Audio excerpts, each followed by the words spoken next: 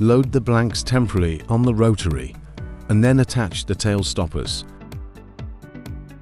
The tail stoppers prevent the object attached to the rotary axis unit from moving to the right. We also use the tail stopper as an origin reference to position the bottles.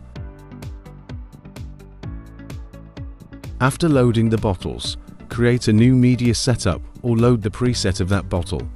In this case, we load a preset we define to print one bottle, and we will change the preset to print on 3 bottles at the same time. First, check that the print origin is set to 0 mm. Then select printing area and move the end position point to the left, making sure that all the bottles are inside the printing area. When starting and end point are defined, select again print origin and take note of the print origin position of the 3 bottles.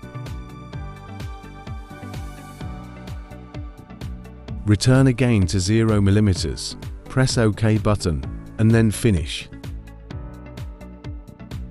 Open VESAWorks and load the file. In this example, we will print the same artwork on the 3 bottles. Instead of opening the file 3 times, you can duplicate the jobs, then select the 3 jobs and nest them.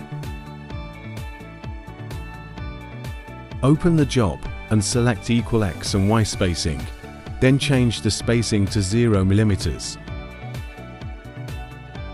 Select the job that is located in the left side and introduce the origin point of that bottle in the X position field.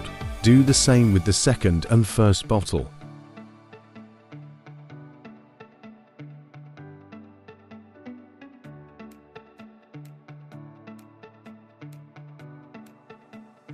Make sure that the file is loaded in the correct rotation.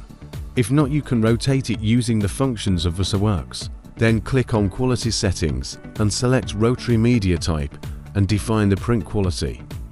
Click on Printer Controls and select the nozzle amount to use in printing. Click on Print button to start printing. When the print is finished, remove the bottles and load new blank bottles. Tail stoppers will allow you to easily load the new bottles in the correct position.